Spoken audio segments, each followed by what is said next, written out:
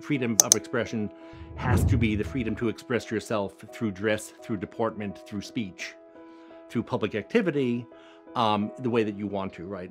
The notion that you have to not be appropriate to them gender is really about a few people, but people should have the right to do it. People should have the right to actually act and look and dress whichever way that they want to.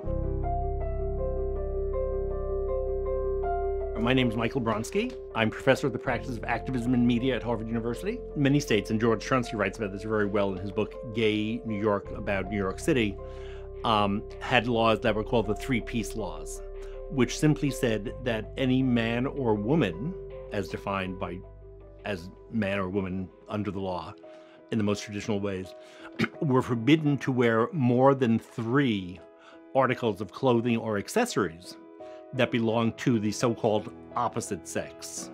What it would mean was that if a lesbian, say in the 50s or early 60s, was wearing sensible men's shoes, a pair of pants that could have been women's pants, not even men's pants, but they were pants, they were not dress, a men's tailored shirt, and say a man's fedora or a men's wristwatch, which would bring her up to 4 pieces of masculine clothing, she could be arrested, she could be fined, she could even be put in jail for a period of time.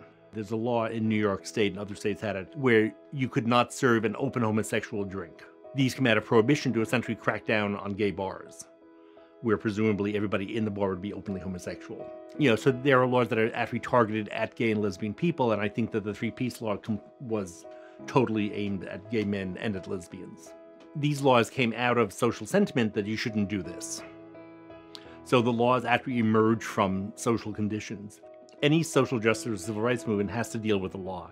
And there are so many laws that need to be changed. It's no surprise that people become overly litigious, people become overly focused on changing laws. People set goals, either big goals or small goals, based upon the law, and this is all really important. I think that on some level, if we're looking at the sanctity of the human being, looking at the connected to the First Amendment, but also going beyond that, right? Looking at a notion of how we can respect people, that that changing hearts and minds ultimately will do more than changing the law, because changing hearts and minds will actually change the laws that are bad.